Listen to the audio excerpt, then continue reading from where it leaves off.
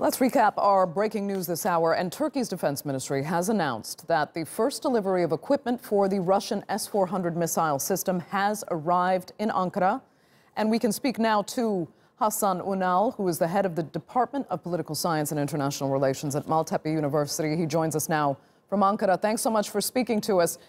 Where does this now leave U.S.-Turkey relations? I mean, the United States has threatened sanctions, but President Trump seemed to backtrack on that and actually blamed the United States for this debacle. So where do you think this is going now that the purchase is finished and delivered?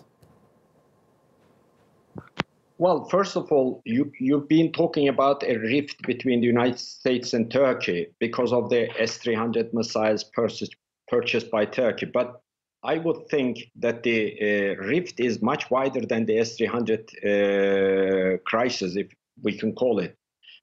Basically, we've got a number of serious problems with the United States. We don't see eye to eye on all these problems, such as the continual U.S. support for the PKK PYD in Syria, the U.S. attitude in general towards the Cyprus question.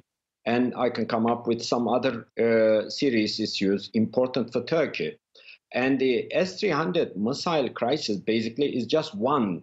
And the United States is basically threatening, coming up with intimidation.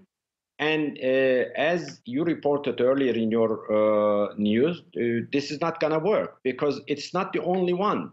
So the whole U.S.-Turkey relationship basically needs to be needs to be formatted. Once again, if we are allies, then we should be talking like allies. If we are not allies, then it would be a different kettle of fish. So basically, if we are allies, why is the United States supporting the PKK PYD in Syria? That is a serious threat to Turkey's territorial integrity.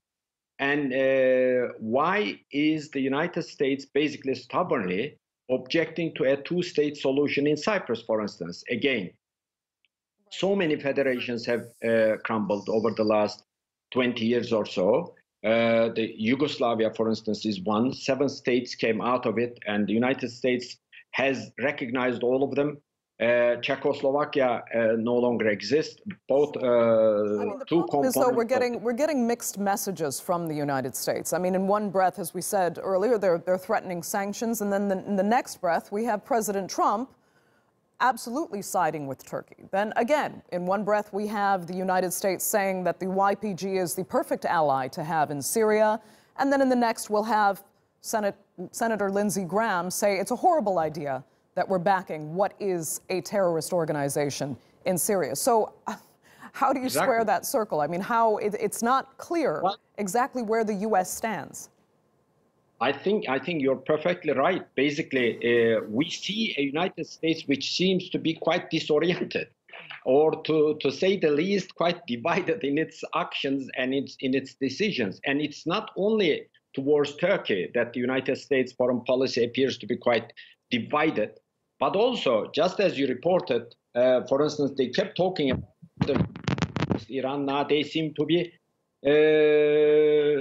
chickening out for quite understandable reasons. So there is, I think, a problem of the United States now in the world stage, and that needs to be addressed. So from the Turkish point of view, Turkey cannot basically set back from its earlier position.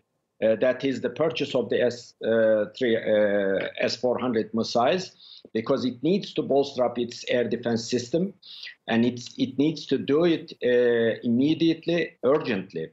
And on other issues, such as the United States support for the PKK PYD, again, Turkey cannot basically change its position, because it's perfectly right in saying that it is a terrorist organization and it's a serious threat to Turkey's national security as well as Turkey's territorial integrity. Okay. And the United States should be acting like an ally, like a NATO ally. For instance, CAATSA sanctions are against the adversaries, are against the enemies. Is Turkey an enemy or a reliable member of NATO? Right. Okay, Hasan Unal, we're going to have to leave it there. Thanks so much for joining us live from Ankara.